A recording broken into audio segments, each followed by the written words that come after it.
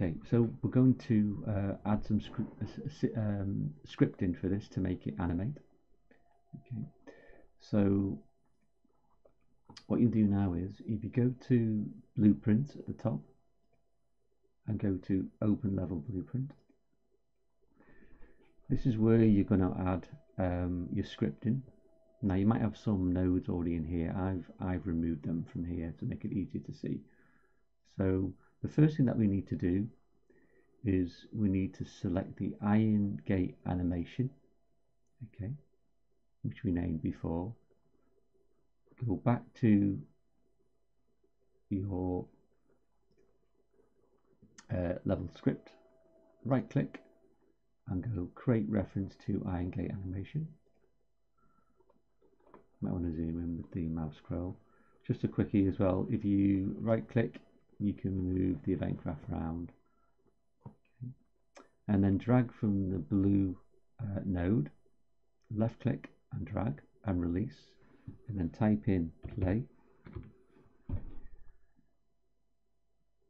And if we scroll down you'll see play sequence.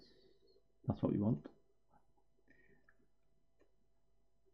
And what that will do, that will play the animation that we've already made before, but we need something to trigger this, so we'll compile and save that before we go back.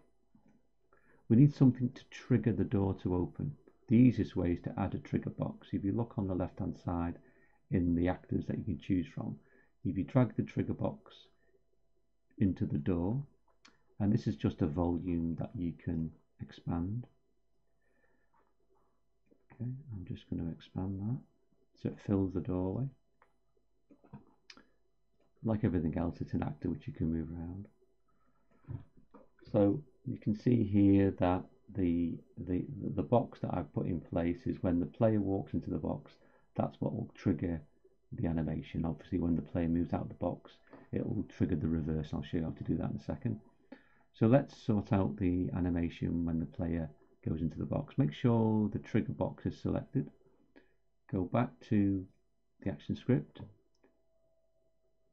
right click, and you'll see you've got these things at the top associated with the trigger box. Go to add event for trigger box 1, go to collision, and then add on actor begin overlap, and then just connect that up with the play. And what that will do is as soon as the actor goes inside the trigger box, the animation of the door will play. And we also want it to do the reverse when we come out. So again, I compile and save. Go back in here. It's already selected the trigger box, so back inside level blueprint, right click, add event, collision, add actor end overlap. But this time we want to play the reverse of the animation, so we drag from the sequence player and just type in reverse, and you can see play reverse is highlighted, a node there, and then we just wire those up, compile and save, and then we can test it out. And we walk up to the gate and the gate opens. We move away from the gate and the gate closes. So that's how you create interactive door. So try and add a door to your castle.